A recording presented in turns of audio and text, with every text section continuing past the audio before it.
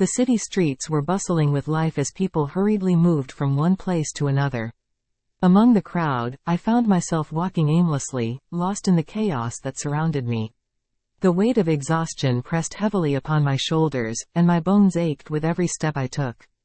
It felt as if the world was crashing down around me, and I struggled to keep my composure amidst the overwhelming noise and commotion. Thoughts swirled in my mind like a whirlwind, each one vying for attention, causing my head to feel like a crowded marketplace. I desperately needed an escape from the constant barrage of voices, both external and internal.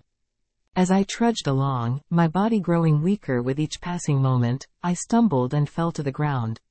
The impact jarred my already battered bones, sending waves of pain coursing through my body.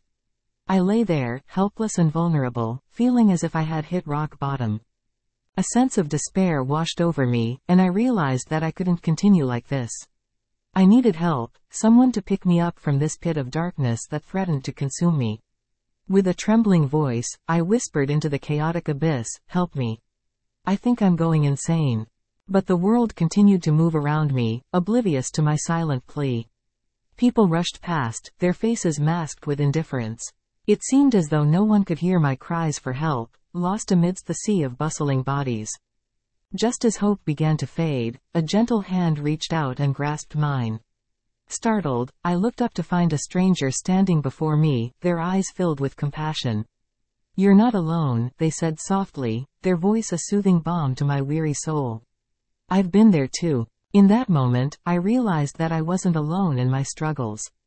There were others who had experienced the same overwhelming weight, the same crushing pain.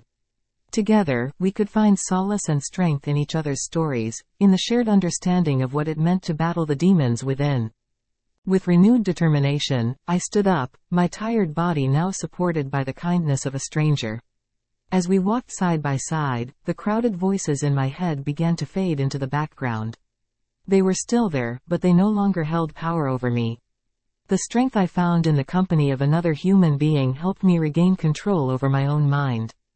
The journey ahead was still uncertain, and the road would undoubtedly be filled with obstacles.